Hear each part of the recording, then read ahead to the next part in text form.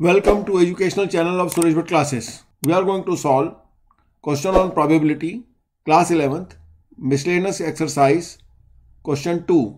4 cards are drawn from a well shuffled deck of 52 cards. What is the probability of obtaining 3 diamonds and 1 spade?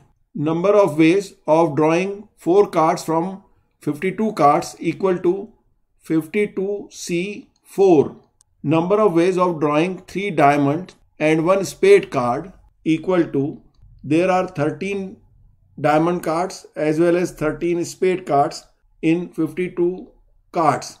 So 3 cards of diamond can be selected from 13 cards in 13C3 ways, multiplied by 1 spade card can be selected from 13 spade cards in 13C1 ways.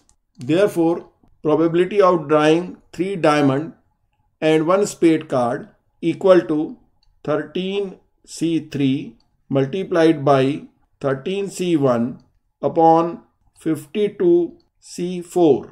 So the answer for drawing 3 diamond and 1 spade card equal to 13C3 multiplied by 13C1 upon 52C4. This is the required probability.